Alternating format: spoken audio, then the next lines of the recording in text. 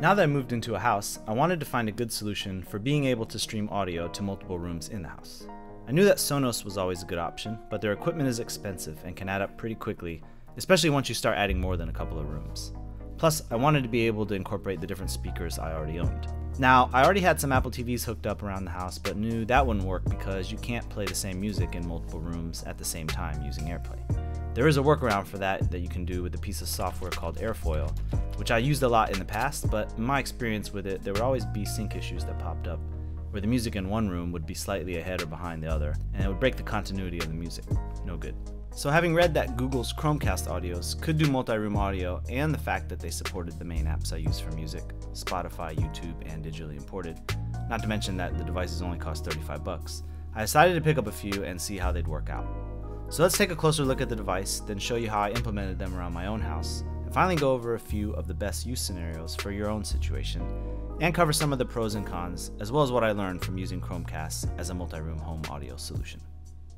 So here is what you get in the box. You get a really long USB power cable. This is about 6 feet long, and powers the device off USB. The thing to note about that is if you have a device or a set of speakers or something with a USB power port nearby, you can just plug the Chromecast directly into that. You won't really need this cable. You just have to get like a shorter USB cable to attach for that. Now you get one really short 3.5mm auxiliary cable, and you get the actual puck itself. So the puck itself, there's really not too much to it.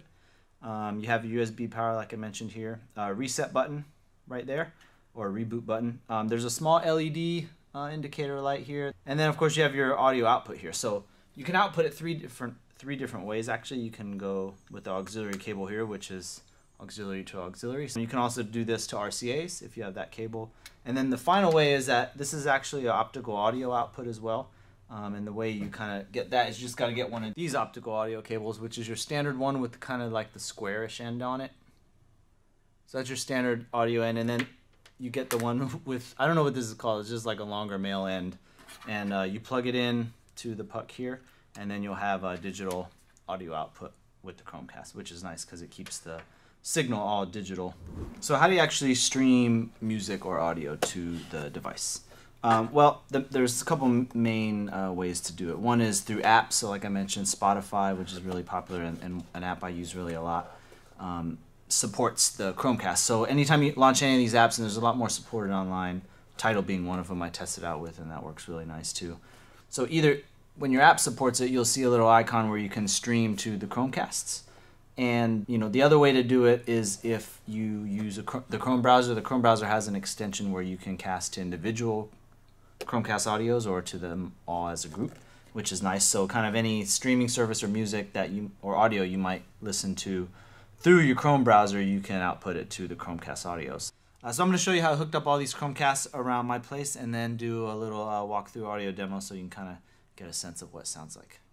So the first place I have hooked up is here in the garage to my old receiver, and all I did was I plugged it in here, and this goes into one of the audio inputs in the back. I think I have, well, it's to the DVD because I only have 3 optical audio inputs on the back of this. One's DVD, one's CD, and one I think is TV or something. Anyway, so I have that hooked up in the garage, and so I have a few speakers around the garage.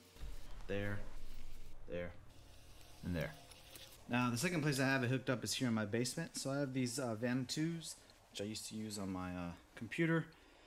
But now I just use headphones, so I'm using this to listen to music until I get my surround sound hooked up in here. But in the meantime, what I do is have a Chromecast hooked up to them, and a sub as well. But you can see here's the puck, and then I use the optical audio output here to go to the back of the Vanatu's. Let's see if I can, it has optical input in the back. So that works for my main speaker system here down in the basement for now. So the third speaker I have just temporarily here in the living room because I don't have any speakers in my living room TV yet, or at least not like a system, is I have it hooked up to this monoprice Bluetooth party speaker, which I did a review on earlier. It's pretty awesome, but there's one drawback I found, which is the USB port here doesn't power the Chromecast. It doesn't output enough power, so unfortunately you still have to have an outlet to be able to use this. Now you could get the Iron Block Rocker, which has a USB port as well, and it's able to power a device or recharge your mobile devices. So that's kind of cool. So what you would be able to have, instead of having to have this in an outlet, you just plug in the USB port, and then you'd have a totally kind of portable system or a portable speaker to be able to use with all the Chromecast audios. So if you wanted to, for example, bring that out in the backyard or even in the driveway, it gives you some flexibility to be able to move the speaker around without really needing an AC outlet. So the fourth and final speaker I have is here set up in the bedroom. It's just a Jawbone Jambox, and it happens to have an auxiliary port in on it. So I hooked up the Chromecast to that, and you can see, I have a lot of wires back here. I should probably take my own advice on, but I don't really have upstairs set up yet. Anyway, but that's my fourth and final speaker. So now that we kind of took a look at the Chromecast, I wanted to do a walkthrough of what it's like to have all the Chromecasts hooked up in your house.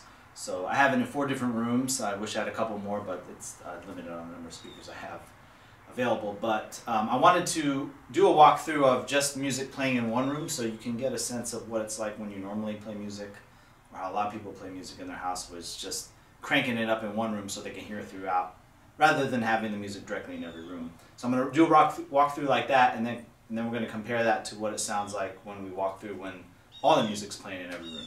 So hopefully that gives you a pretty good sense of the difference. Alright, so the first thing I'll do is start the music.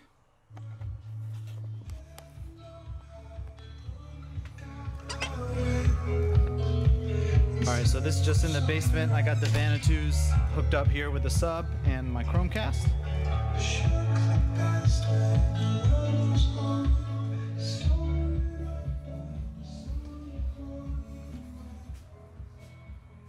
Alright, so you can hear it a little bit in the living room, obviously. But then when you go upstairs,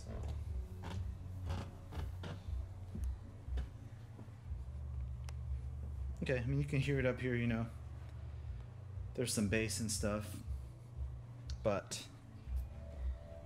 that's really it. Then what we're gonna do now is I'm going to switch it on over to full house mode, or rather just my home group. So home.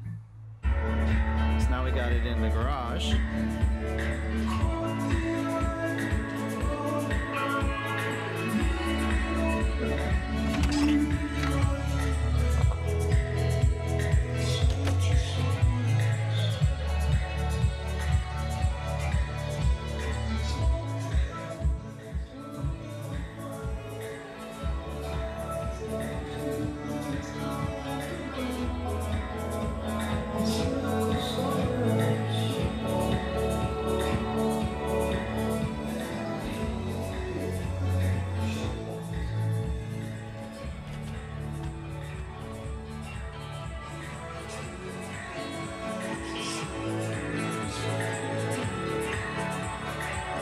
In the bedroom.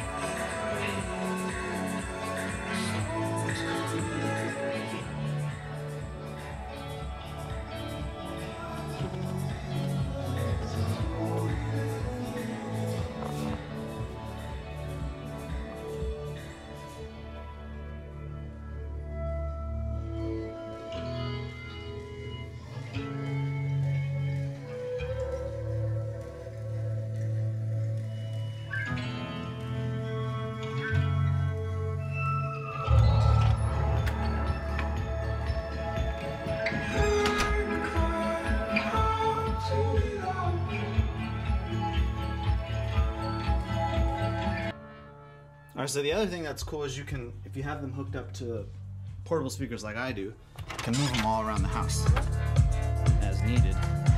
So that's the basement. You can see I moved this one outside. So we should get music outside if we want, just by moving that speaker. So that's kind of cool. Now ideally I'd have stereo system, my TV, and then I would Chromecast that, so this room would be taken care of, but I don't have that hooked up yet. Alright, and I just want to show you how easy it is to kind of move. So if you think you're having a party and you want to move some of these speakers, all you have to do is unplug this guy, and let's say I want to put it in the bathroom, keep the vibe going of the party,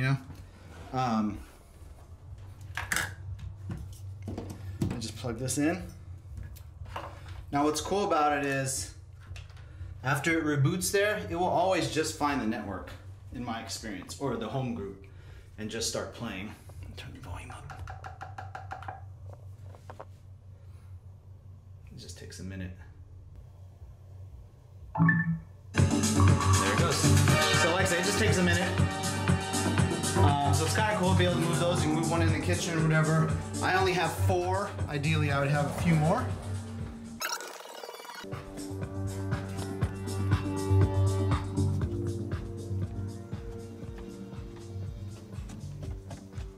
So you can kind of get a feel of like the continuousness of the music from room to room, which I think is awesome. And I had this turned down, if you remember, but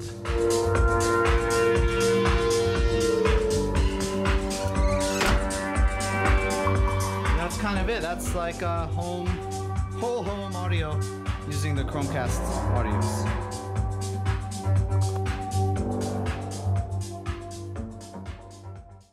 Alright, so unfortunately the video was getting kind of long, so I'm going to have to split this into 2 parts. I'm sorry. So in the second part, I'll go ahead and show all the controls and how I have everything set up on my phone, and just demo the apps and what they look like, and what it looks like to use Google Chrome to stream your audio from online to the Chromecast, and just to go over the different things and hopefully answer all your questions you might have about using this in your own setup. If you want to watch part 2, go ahead and click here. Otherwise, thanks a lot for watching.